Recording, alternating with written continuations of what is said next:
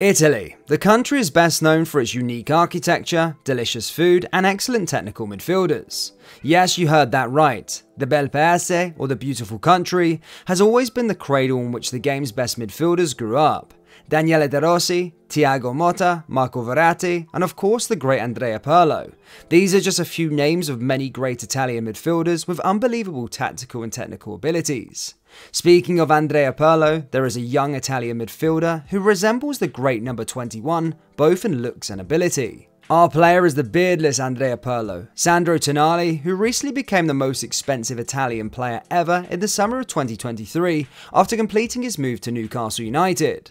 So how did Tonali turn from a young boy playing in Serie B to the most expensive transfer in Newcastle United's history and one of the best midfielders in current times? Well, in today's video we're going to document the rise of Sandro Tonali, but before we do get into the video, please do smash that like button and subscribe to the channel for daily football content. Sandro Tonali was born in Lodi, Italy on May 8, 2000. He was the last born child of his family and their third, as he had two older siblings in his brother Enrico and his sister Matilde. Sandro grew up with looks and also had a distinguished personality, as he was very calm during his childhood.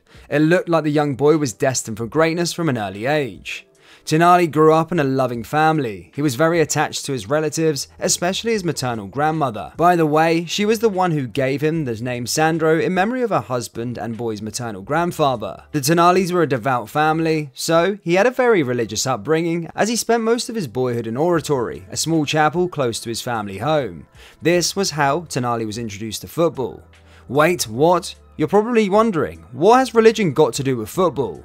Well, Tonali attended a kindergarten attached to a small chapel he and his family attended. The same area had a football field where little Sandro discovered his love for the beautiful game. At age 5, the young boy started training with San Rocco 80, a team that belongs to the Oratory he attended. Nonna Gina, Tonali's grandmother, devoted herself and time to supporting her grandchild during his early footballing days. She was always watching him train, always encouraging him to do better. In fact, she eventually became the reason why Sandro decided to become a professional player. But she wasn't the only reason behind that. In fact, we have a funny story for you. You'd think that little Sandro idolized Pirlo growing up. But the truth is, he looked up to a completely different type of player. The little boy was obsessed with Gattuso, the ruthless AC Milan midfielder. He had a teacup covered with images of his idol, which he was addicted to using. The boy refused to have breakfast without his favourite cup, as his love for Gattuso and AC Milan grew up with every day. Sandro kept on developing his talent with the San Rocco Academy. It was slowly becoming evident that the boy had an exceptional talent, until one day he was spotted by a special scout.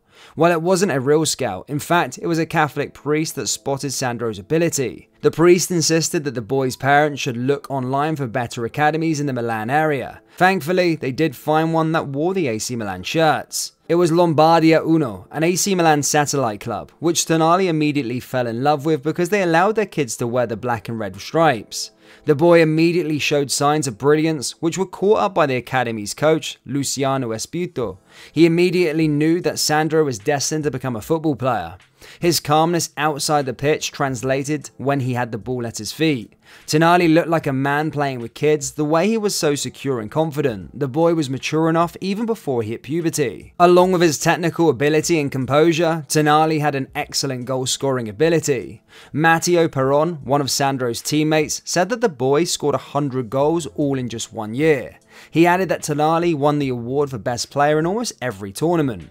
Everyone was able to see Tonali's talent, well except for one club he loved the most. See, Tonali had the opportunity to have a trial at AC Milan. However, the boy was left crushed after he was rejected because the trialists thought he wasn't strong one-on-one and didn't stand out technically. They obviously got this one wrong. Tonali's loving family stood close to him and helped him overcome this rejection. His parents quickly found a solution to heal the little boy's heart, as he was accepted by another football academy named Piacenza. From 2009 to 2012, Tonali spent his time developing at Piacenza until Brescia Football Club called him up for trials when he was just age 12, which he successfully passed and was integrated into their academy setup. This was the first step Tonali took towards stardom. The boy had success in the younger categories of the club he was more mature, technically secure, and calm than all of the other players his age. At 17 in 2017, Tonali finally became a professional footballer as he debuted for Brescia in Serie B. Sandro featured 19 times for the club in the 2017-18 season,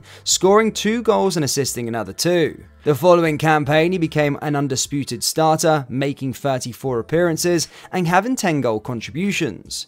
He played a crucial part in his team winning the 2018-19 Serie B title and gaining promotion to the Serie A. He was also named the Serie B Footballer of the Year and the Serie B Best Young Player. In the 2019-20 season, Sandro made his Serie A debut and scored his first league goal with a beautiful long-range free kick against Genoa. A goal that officially introduced the midfielder to the Italians and showcased his technical brilliance. By the end of the season, Tonali was named the 2020 Italian Golden Boy. AC Milan realised they had made a massive mistake by rejecting the player back in the day, so in September 2020 they signed him for a season-long loan for €10 million with an option to buy for €15 million. Sandro impressed during his first season as he made 37 appearances for the club.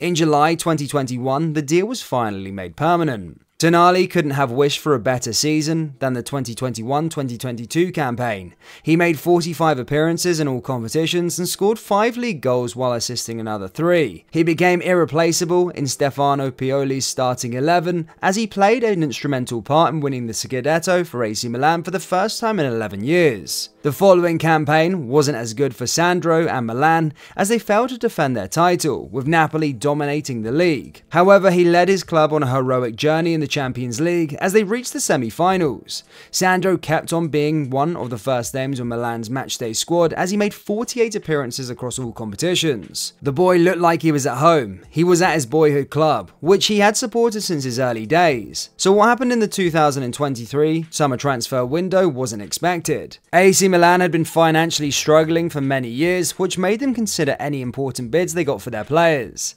That was precisely what happened when Newcastle United came with a whopping €70 million proposal for the player. The deal was finalised in a matter of days, and Tonali became the most expensive Italian player and Newcastle's most expensive player of all time. Newcastle's recent rise was due to their intelligent recruitment. Players like Wilson, Isak, Byrne and Bruno Guimaraes proved to be successful transfers as they led the Magpies to qualify for the Champions League for the first time in over 20 years. Bringing in Tonali will also prove to be a correct call. Alongside Bruno and Joe Linton, and especially if Newcastle manages to bring in a proper number 6, Tonali can thrive in the Premier League thanks to his technical ability and tactical awareness. Of course, nothing is guaranteed in football, but we can assure you that he will have one fantastic Premier League season next year. That was the story of Sandro Tonali, who went from being rejected by AC Milan to becoming the most expensive Italian player in history. Do you think Sandro Tonali will make it in the Premier League? Will he elevate Newcastle to help them become serious title challengers? Share your thoughts in the comments and remember to hit the like button and subscribe for more footballing content. Why not check out the rise and fall of Sadio Mane? Thank you, and I'll see you all next time. Take care. Peace.